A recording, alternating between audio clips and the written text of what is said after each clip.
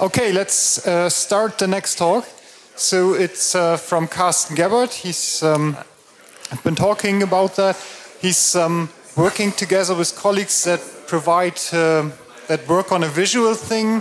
And how I understood it, his job is basically to provide services for them, out of this combination comes the requirement to target the .NET platform. And he's doing these services in F#, and he's showing us how he's using Nix in this context. Hi. Yes, this is basically, I should probably begin by introducing myself. I'm Karsten Gebbert. I work for a company called NSync GmbH. That's a very small company here in Berlin and Frankfurt, in fact. And we, I should probably say, this, if you want to look me up, that's how. So I work for this company, and I have a background not in computer science, but actually in the arts and music. But I later came to realize that computing is much more fun, and went on to become a programmer, and ended up in this whole web programming thing. But recently I changed jobs to this company, and basically what we are doing there is, actually maybe I should continue. I'm really into functional programming, obviously. That's kind of why there was this little cute Lambda thing. Mainly because I went actually to the Netherlands last year for a course in Utrecht to learn Haskell, and that was actually a pretty excellent experience. Mainly interested in systems programming nowadays, distributed computing, a little bit of the web, not as much as I used to, and audio-visual, that's actually quite interesting to me. And I only recently started to use NixOS properly. I tried it out, I think it was a year ago, and then I had to give up because I just couldn't really. I didn't have the headspace to figure it out for myself. So I'm a very new user of this, and so it's very interesting for me to have seen all the talks already. They have been very enlightening. So now I'm going to talk about the company that I work for. Basically, our main business domain is exponents, or how do you say it? You have fairs, and you put little pieces of interactive installations that people can play with, and we put together these exponents, as well as we make shows in this particularly interesting but weird little programming language called VVVV. There you can see a little screenshot. It's visual programming.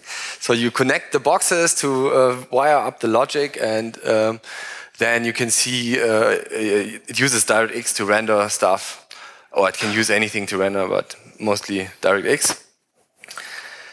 And so my job in this company is not this.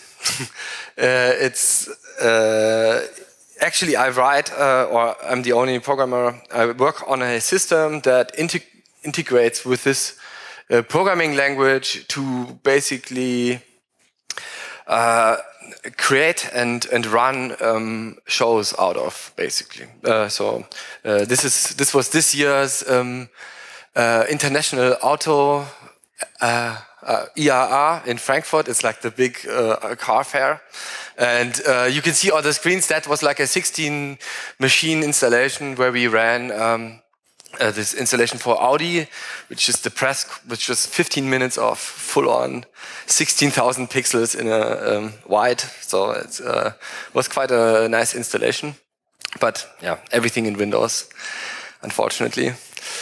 But this is actually, but now that I know that there is support for Windows, and I have heard about this Nix, it's actually, this looks like the way forward to deploy our things.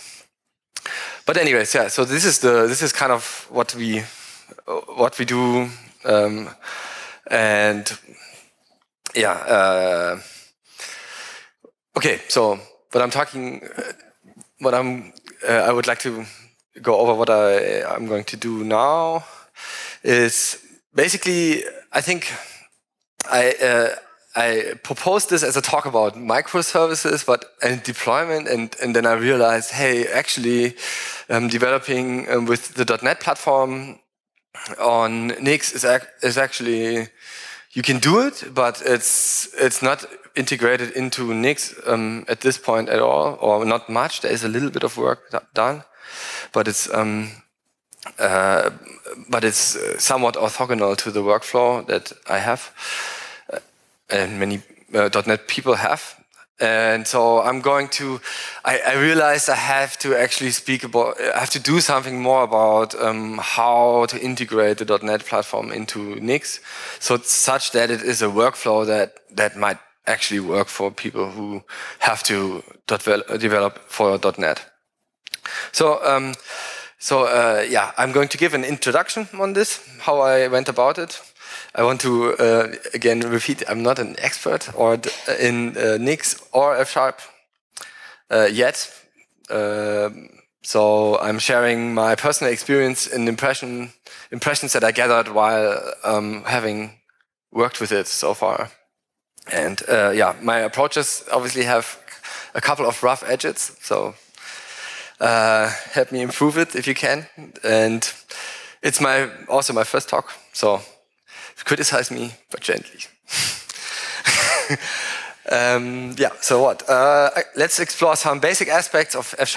I think that's quite worthwhile because it's actually, even though it comes from Microsoft, it's actually quite a nice language. It has some really beautiful parts. And yeah, that's something I would like to show you. Then, yeah, let's briefly look at some F# code. Obviously, that makes sense in this kind of talk. And I think what's more relevant to most people here in the audience is examine strategies how to package applications and libraries for Nix, because I ended up doing quite a bit of work on that in the process of preparing the talk. And then, if we have some time, I can show you how I constructed this small service and my little hacky way of deploying it. So, yeah, what is F#? It was developed in 2005 at Microsoft Research by Don Syme and maybe others, probably, actually. And it's basically a .NET implementation of the OCaml programming language. It's functional first, strict, but actually a multi-paradigm programming language, meaning it integrates object orientation into it. It's as well as functional programming patterns.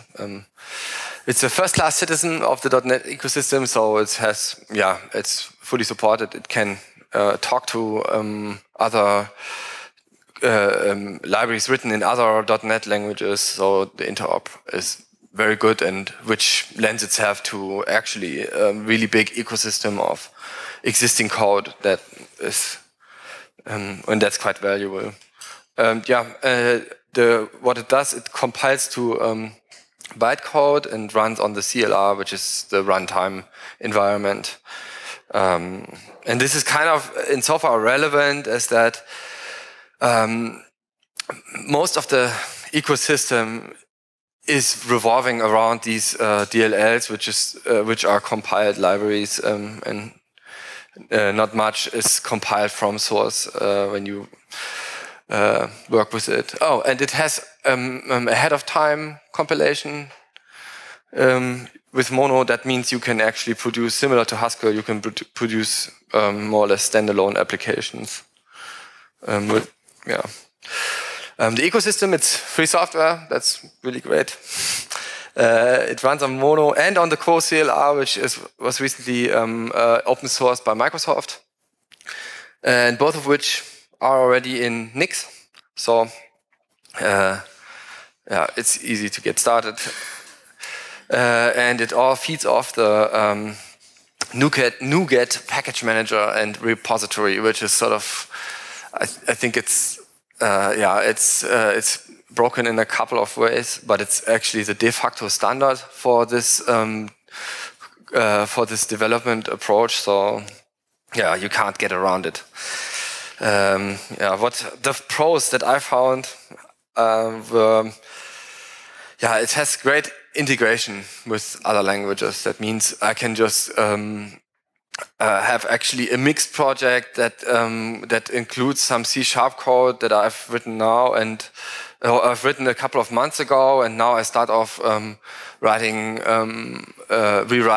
some bits of the application in F#. So I can actually reuse my code, and that's really quite good. There are lots of good libraries. One of which, for example, is the ACAD.NET library that I'm now starting to use, which sort of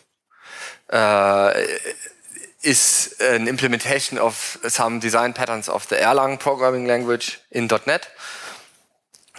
Or recently there was, I stumbled across Embrace, which is a project to do computing, do cloud computing, make it very easy. And there's the WebSharper project, for example, where you can compile F# code directly to JavaScript, so you can develop your entire application in F#. So yeah, that also leads to the next point. It's a full stack language. You can just do everything with it, basically. And yeah, it's a good blend of principled and pragmatic approaches, which is actually is quite nice. So yeah, there are some cons that I found coming from Haskell, sort of, that where there's no type classes, so that makes you repeat, or that makes you have to look for other strategies not to repeat yourself too much. And sometimes a bit noisy and quirky syntax, I have to say.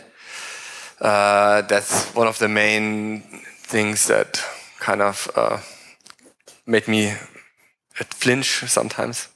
And it does introduce some new nomenclature for rather common things like monads, calls them computation expressions, for example, which is, well, you have to get around in understanding it first.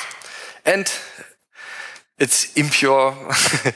That means you can, you can basically do everything that you want inside a function. It does not guarantee you that the function will only do what it's supposed to, what it says in the function, in the type declaration. But who cares? It's not a big deal. I think it's good to look at some code. There's the lambda calculus. So you can see you use let binding, you use let to bind top-level variables.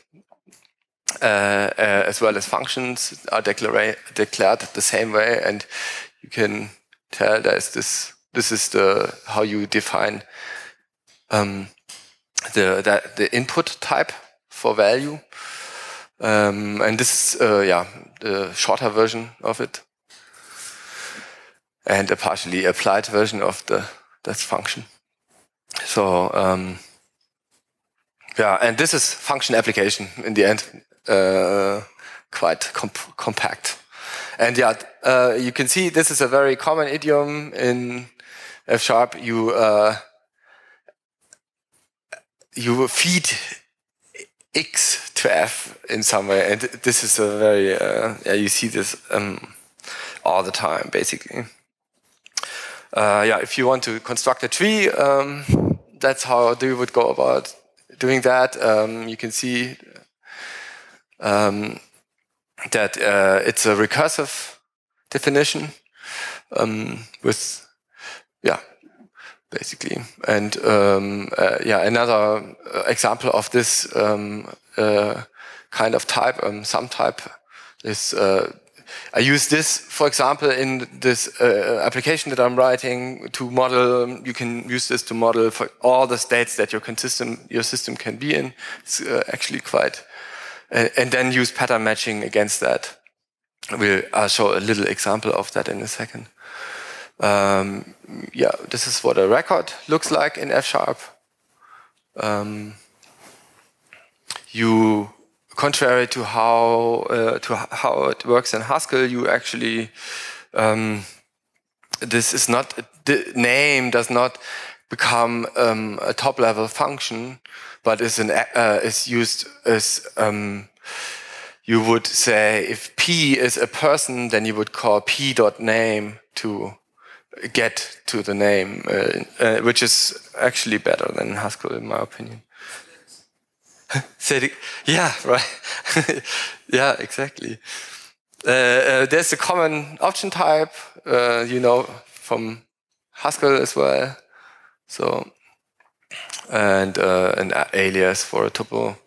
So yeah, that's quite. And it has classes. Wow. Actually, yeah. What can I say about this?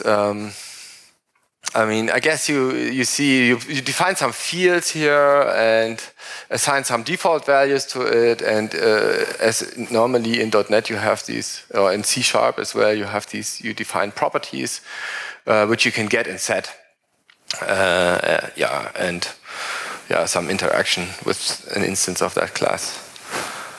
Yeah, and pattern matching, which is sort of a very nice way of destructuring values, where you can match on the data constructor of a type, in this case an option type, and it's in the value that it encapsulates and do things based on that.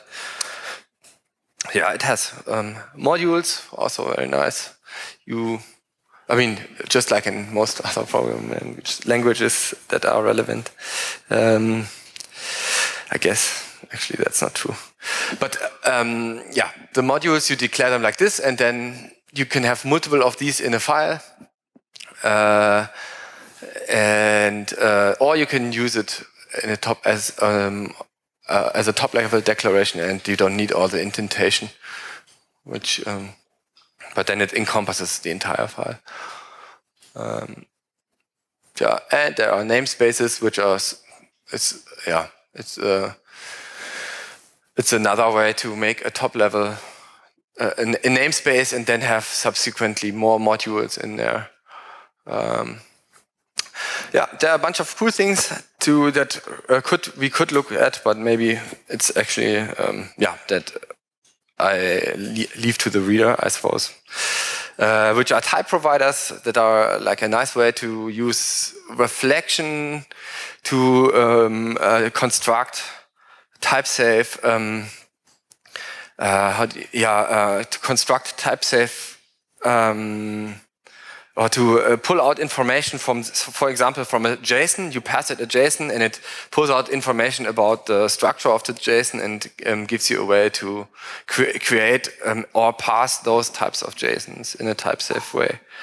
But there are many different type providers out there. Monads or computation expressions in F# would be interesting to look at, but quotation and reflection is actually quite nice because you can have compile time and also runtime metaprogramming. And units of measure are quite deeply integrated into the language. Also, mailbox processors, which is the actor model of programming, that's actually, it comes with F#, which is quite nice way of structuring programs. And of course, asynchronicity is also something that's that's very well integrated. F# and Nix. So F# is now packaged separately from Mono, and it's after some research. This is actually the right way to do it. Even though in Windows it all gets put into more or less the same folder structure, and F# will have access to the global assembly cache as well. But this is actually not recommended practice. So it's actually fine the way it is in Nix. It's also been recently updated to the latest version in Nix, so yeah, you can take advantage of that. As I already mentioned, usually package management in F# or in .NET is done with NuGet and your favorite IDE, and you don't actually do any of this manually, which makes it a really big pain, because I don't really like using IDEs, and that made me I had to switch back to Mono Develop in order to get started on a project on a different computer, or in order to update the dependencies. Also, the problem with NuGet is that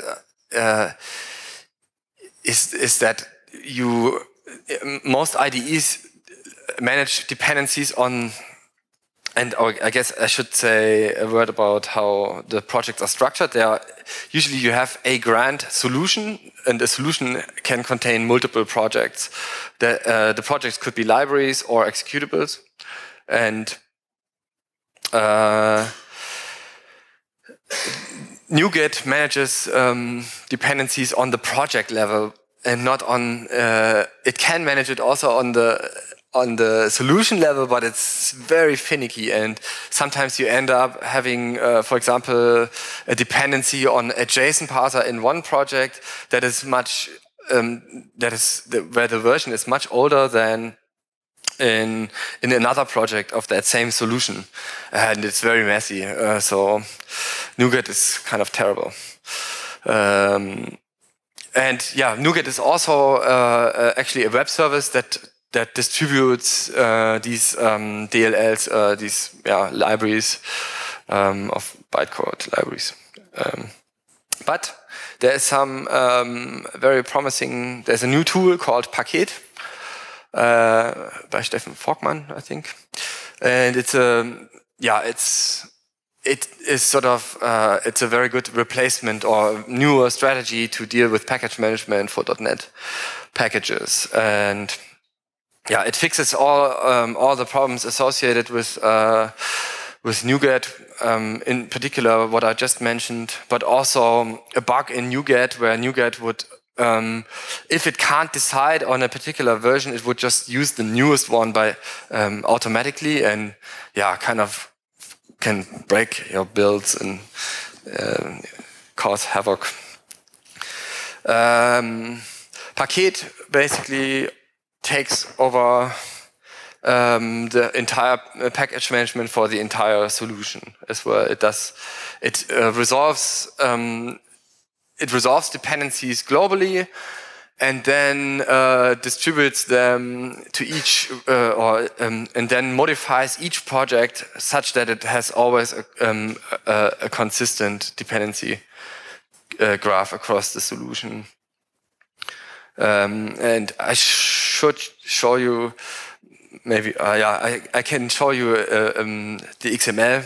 It's kind of not pretty, but basically a project in F# usually now with this Paket workflow starts by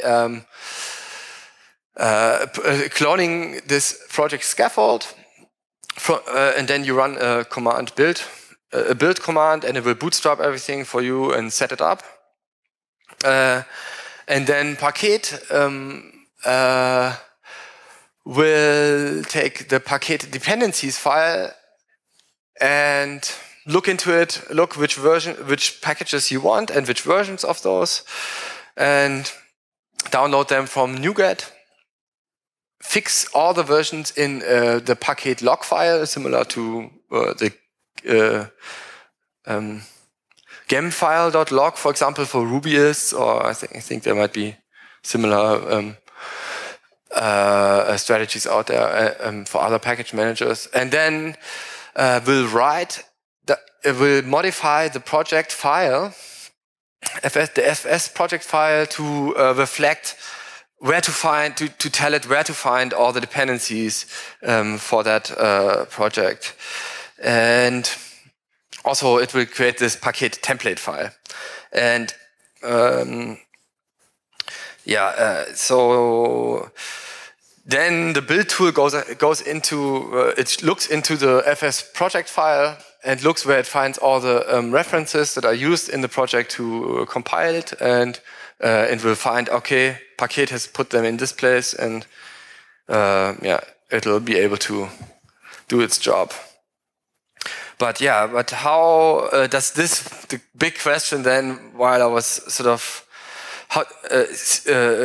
working on this, was how does this workflow, which is the recommended F# workflow nowadays, I guess, how does that integrate with Nix? And at this point, what we would need to do if we want to use Nix for package management, we would obviously need to create and maintain all the packages for the NuGet dependencies. And I should say there has some work has already been done, and but it's obviously because NuGet is a big repository. There's a lot of software on it. It's actually quite a tedious task. I mean, to get all of that reflected into the Nix packages. And then if we had all those packages, we need to find and do what Paket does, and actually manipulate our project files and create the right references to the dependencies in the project file, with basically the paths to the DLLs. And then also, in order to build it with Nix, we have to disable the automatic package restore, which is part of the build process, which NuGet does. As I mentioned, some work has already been done toward, but at this point, very few packages exist, unfortunately, and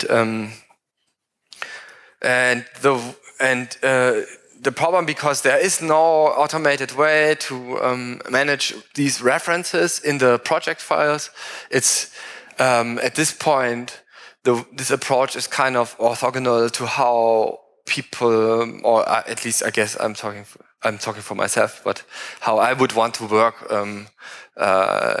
effectively. So there might not be enough incentives at this point to do this,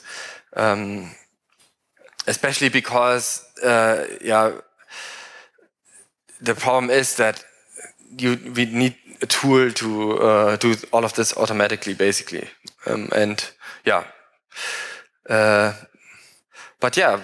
is actually, then when I was working on the example project for this talk, which I'm probably not going to be able to show to you, but I figured that, hey, I could look into Paket and see what does Paket do, what kind of APIs does Paket give me in order to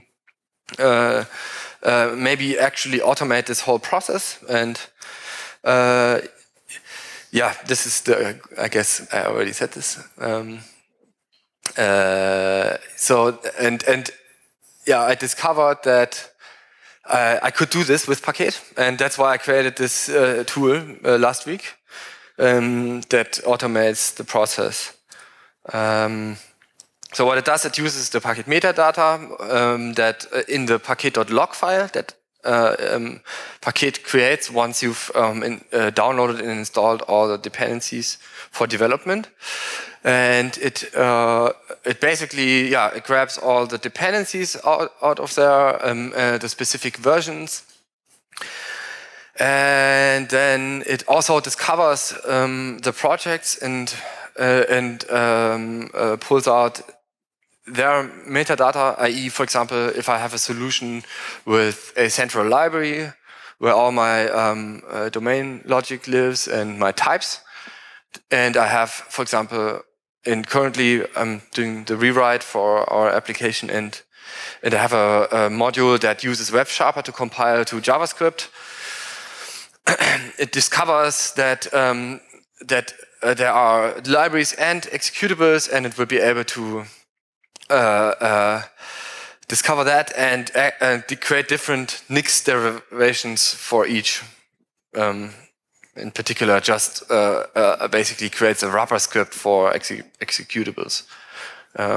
Yeah, so that's what it does. It generates Nix expressions for all the dependencies, and one Nix expression per project, and then creates wrappers. It creates the wrapper scripts in the. So maybe I should show you this, but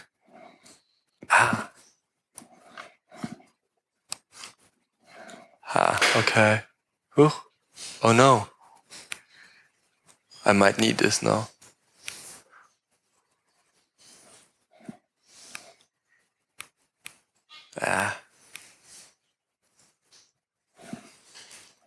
Okay. Let's make it a bit bigger. So this is the project. You can see the project layout. Here is the central sort of build file and source and tests and so on, and all packages land in here. So that's what Paket does. And Paket.to-Nix has some dependencies. I can show you quickly. Paket.dependencies. And you can see, yes, I depend on Paket core, and I had to pin the version because there are some additions to the public API that I needed to make in order to get this working. And maybe show you in the source for the Paket.Nix executable. You can see there is a references file. Paket references, and what I use is Paket core. Obviously, that's my main dependency, and F# core because actually I don't need that strictly speaking anymore. And this Paket template file, which is also in every top level in every project in a solution, there's some metadata specified for that particular package. So if I went on to Nixify this project, then what I would do is I would build it first, obviously. And there's all kinds of stuff happening. Hope it builds. Okay. Yes, I don't have internet. That's bad. Oops, sorry. Then this will actually fail. I'm sorry. Because what Paket.Nix does is it goes through all the projects, gets all that metadata, and then it goes on to the NuGet repository to download all the packages and create the SHA-256 sums for it. But I can't access it. That's unfortunate. I wish I could have shown you. But anyways, and once this process is done, there's a Nix directory with a top level Nix expression that I can execute to install project to build and install the project and its dependencies into the store. And yes, so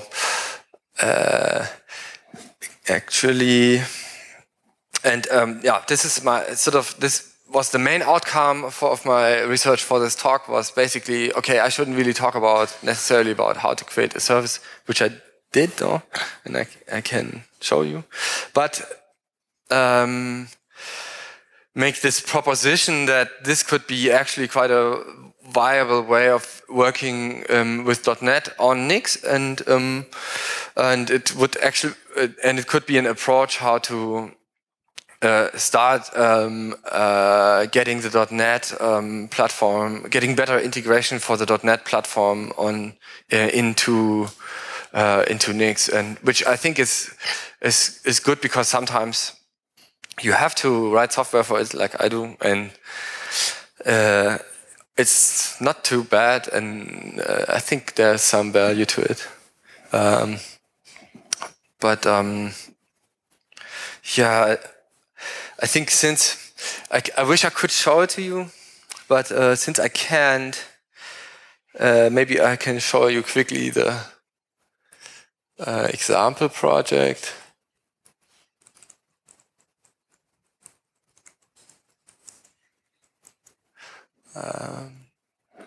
Yeah, it's actually the example project was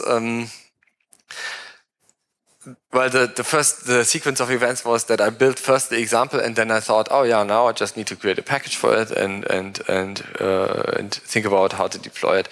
But then I realized that it wasn't actually as easy to get it into the store as I thought it would be.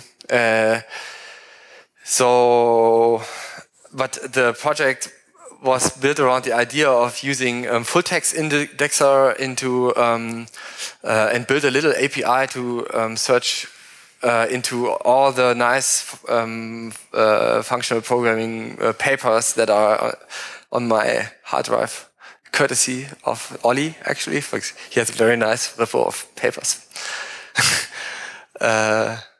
And so yeah, I built this little indexer, and it can quickly show you what it does. Source paper scraper is the name, and it's can show you the types first. So, or actually, maybe I should show you the tool itself. It uses recall to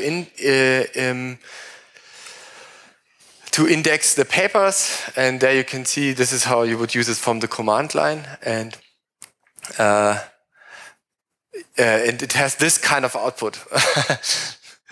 Normally there's a GUI that you use with this, but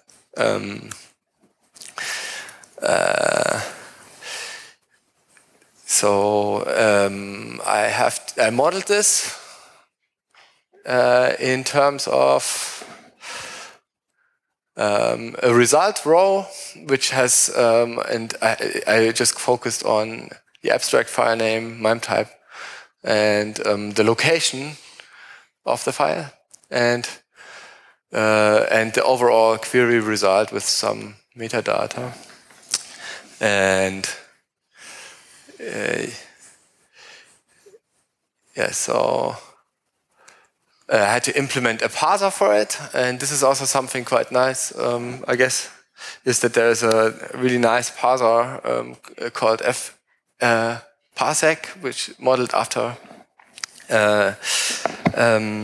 Haskell's parsec library, roughly. And this is what a parser would look like. And in the end, I just skip ahead a little bit. In the end,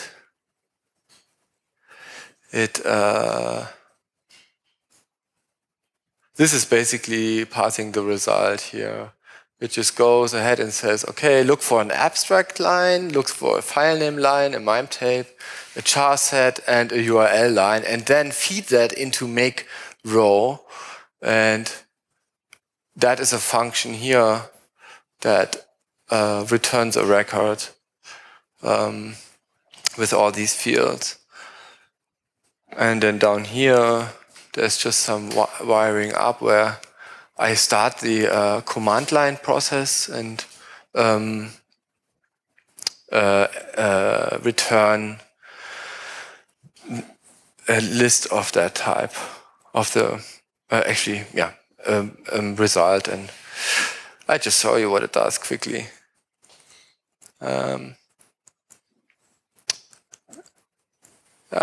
There's the service, and now I need to get this across there, I guess. Oops. That's actually, let me do this here. I need to start it again. No. Okay, and then here I can use curl and say, okay, I want to search for everything.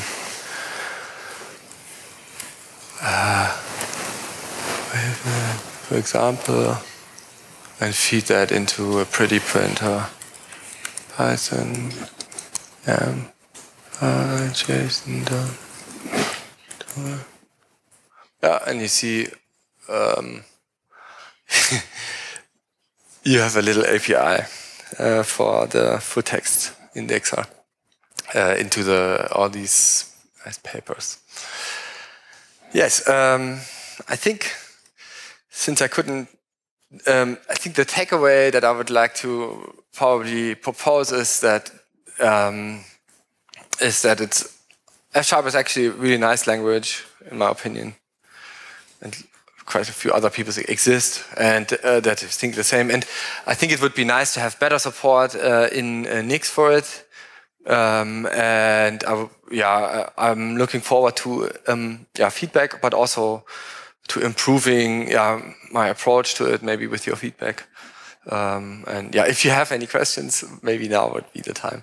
Okay, so we have only 1 and a bit of a minute left, so we can only have one question. Yes.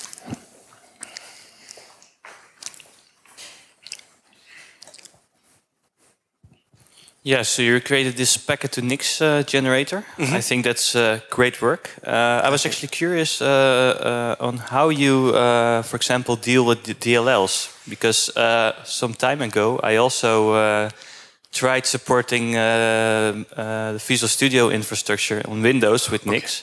Yeah. And one of the things I found particularly tedious is how to load DLLs from arbitrary locations in a Nix store. Have you also dealt with this problem? And yes, it actually automates this. It uses Paket to discover what the dependencies are and automates the process of creating Nix derivations for each of the dependencies. And because Paket actually manages, Paket basically puts everything into this package directory, and the derivations, the derivation for the program that you wrote has a section where it references each dependency in that package directory. And what it does is that it creates a package for the DLL, and then symlinks that into this package directory at build time, and that's how it works. I wish I could show you; it would be nice, but I thought I'd have internet. But yeah, that's how it works. Okay, thanks for the talk, Karsten.